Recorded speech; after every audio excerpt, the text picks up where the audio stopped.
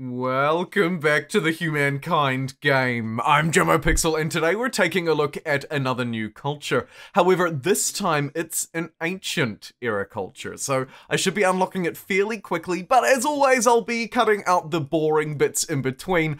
Let's jump through and have a look at the juicy detail as- I missed these nuts. As soon as I can get these nuts and get through to the next era, which actually, as luck would have it, should hopefully be very soon. Okay, well, I'm kind of not really in the best starting position, so I might just remind me later as I just explore a little bit more of the coastline, because I think our culture is gonna want a little bit of coastal real estate. Are you serious? Dude, it didn't have to be that way. Okay, I think we've hung about long enough now. Okay, actually, you know what? Let's do it. So, if I scroll through, hopefully they're not taken. Oh my god. No! I was a moron. Let's just move through quickly this time. Boom. Outpost down, fast, not mucking about. Go, go, go, yes! Speed run, speed start, I like it. Okay, there's a growth start, and you know what? I am taking absolutely zero chances. Here are the Caralans. The sea is richer than any field, and boy do they live up to that. Bounty of the Sea is their trait, and for the rest of the game it will be providing us with +2 food on coastal water and +1 food on lakes. Their emblematic quarter or unique district is the Net Weaver. It's built along the coastline but not in the water. It provides +3 industry at the cost of -10 stability. It counts as a maker's quarter though, but it provides +5 food per adjacent coastal water. This is interesting because unlike really almost any other culture in humankind, take a look through this list, none of them are the same, in that they benefit from being built next to the water but not in it, right? Most of these are forts or standard districts like farmers' quarters, or this is essentially a science district. We have one harbour, but really this is a very unique concept for a district because it requires to be built next to the water but not on it. We also have the Envoys, which are essentially just a worse Harappan runner. We lose 3 combat strength. However, we do gain the ability to heal outside of friendly territory, but we don't have the faster movement through forests that the runners provide. Sorry, it's actually only 2 combat strength difference, so not quite as bad, but still definitely enough to lose some fights. So we won't be punching anybody with our Envoys, but hopefully we can get some good coastal territories and really take advantage of the Caralans, who are an ancient Peruvian culture, I believe, from around 3 to 4,000 years ago. 3,000, I think, sounds or feels about right. I suppose you will be a city then, seen as you're my only option. Cool. Alright, here's Caral, our capital city. We can get a district down here which will eventually have access to hopefully a good number of coastal tiles. However, in the first instance, I think we should probably go for the pottery workshop, get our influence generation up a bit, fuel a little bit more expansion, and then focus in on building up the homeland. Now that the old pottery workshop's out the way, I could start laying some foundations for my district. However, as I say, it doesn't really come online until we get harbours, because for those who don't know, you need harbours to actually start exploiting these coastal tiles. And this district by itself, as you can tell if I build it here next to some potential coastline, doesn't actually provide any food until you have your harbours down.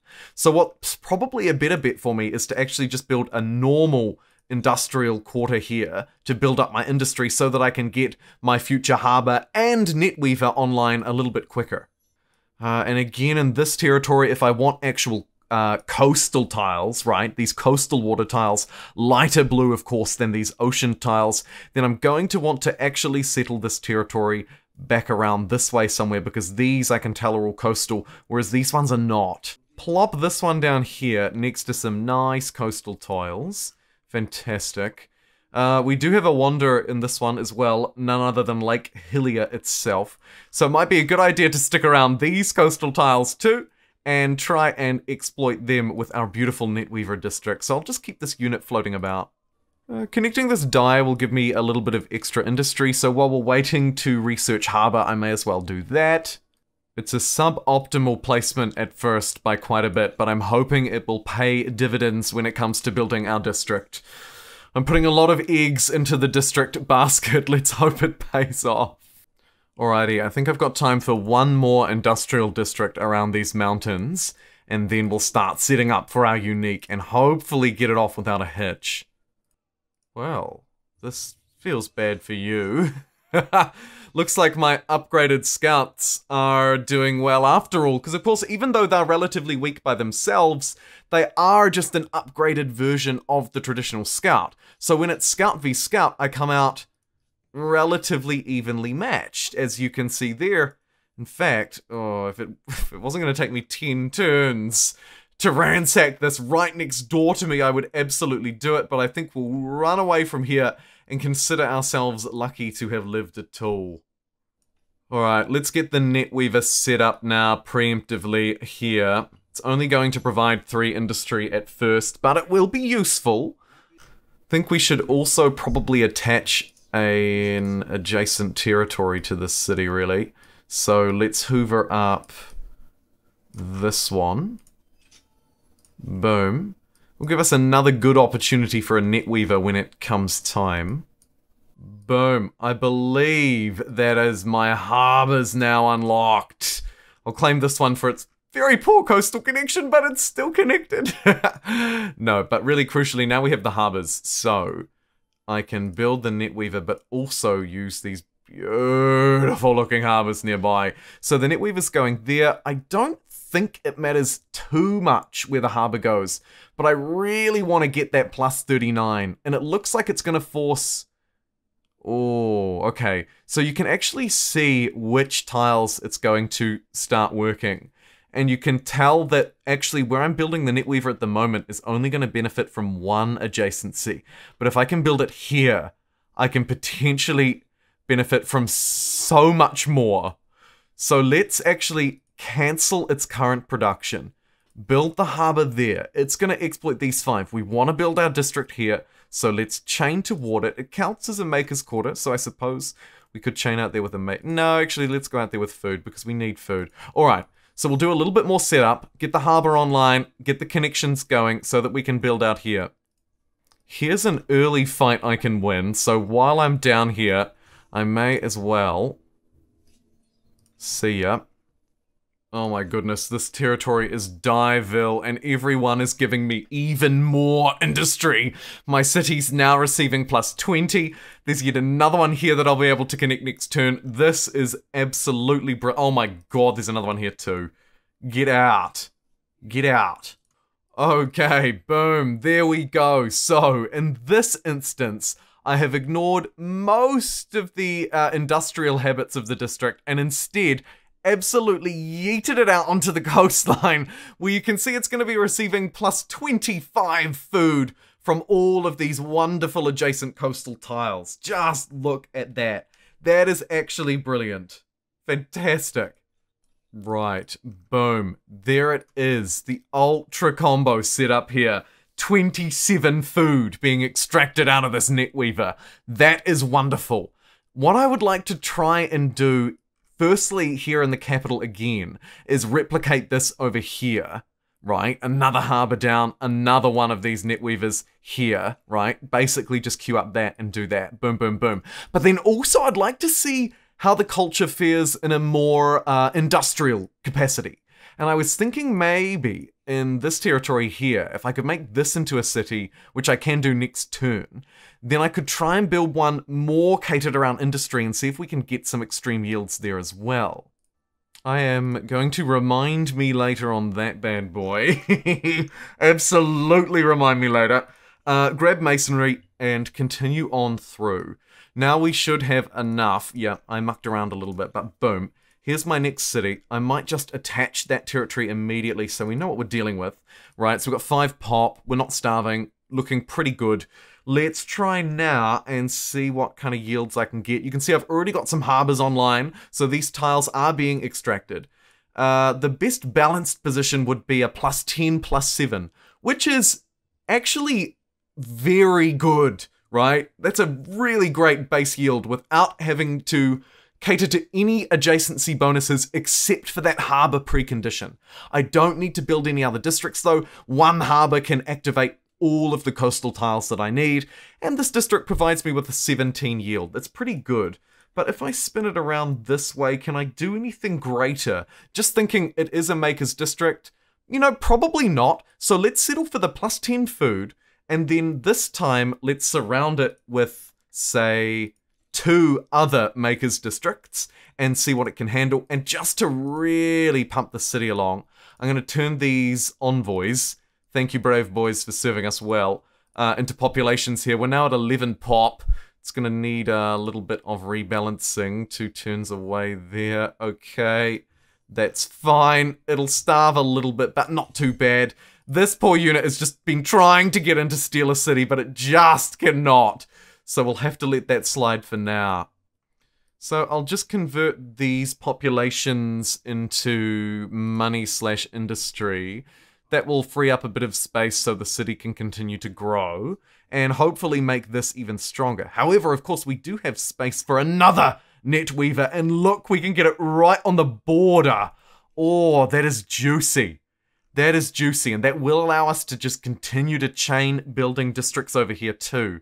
However, of course, a better spot would ideally be somewhere up here. But you know what? Because I can get that online really quickly, I think that's worth doing. So I'll queue one of them up next, and then we'll work on holy sites and stuff down the line once we get this really core foundation in place. If you're wondering, by the way, I really like calendar into domestication.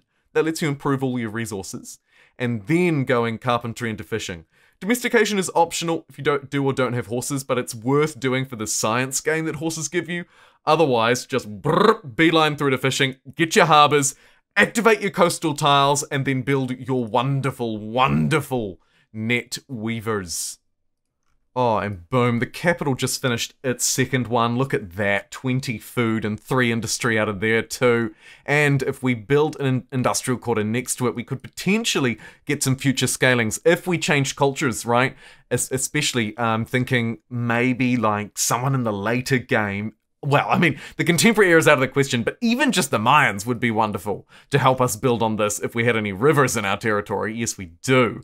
Nice little quarter around there, potentially. Maybe even in this territory. Or it's a little off to the side. Bring some population in, and then fire them out for a holy site to save our stability and allow us to continue growing. Thank you for your service. Much appreciated. And we might as well double down, improve our harbor improvements, get all of our foodie improvements online actually. Maybe also get some extra foodie jobs in here. Double down on that food strength. Seeing as it seems like for us, in this case at least, the district's real benefit has been that whomper +5 food from adjacent and active, obviously, coastal tiles. Do the same in this city. Just get some of its vital infrastructure in place.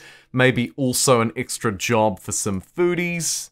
I'm gonna move through as the Caralans again because I think they're just so much fun. Why not keep up the good times? And speaking of keeping up the good times, let us build a really useful religion and get even more food from coastal water, because why not? I forgot to change its name. I mean, just look at how prosperous my cities are. I can barely fill the number of jobs I've got. Heaven forbid if I use my agrarian ability. Look, it just surges me into into absolute population overload. I really cannot keep up here with just the sheer amount of growth and interest in industry and everything that's pouring into these cities. This is outstanding, and really it is thanks to that absurd district. I think the Caralans really seem to me like the Harappans of the sea, with a little bit of an extra industry bonus that maybe just pushes them over that limit and actually makes them even better than the Harappans. Of course, providing you have somewhat reasonable access to coastal tiles, but you've seen me in this video transport and transform these relatively average outposts into really high-performing administrative centers. I mean, look at the yields on these tiles, for goodness sake. Plus 27 food total on the NetWeaver. You can see 25 food and 3 industry pumping out of it. It's really nuts, right? These coastal tiles as well, fantastic thanks to my religion, but also a strong industrial base, right? Don't forget that unique district, that NetWeaver, does also provide me with a little bit of industry, just making everything that even more faster, right? And of course, it counts as a maker's quarters, so you can get some adjacency bonuses going on too. Thank you very much for joining me for this another mod spotlight, looking at another culture in humankind. If you did enjoy it, please do consider sticking around and subscribing to the channel, and I'll see you next time.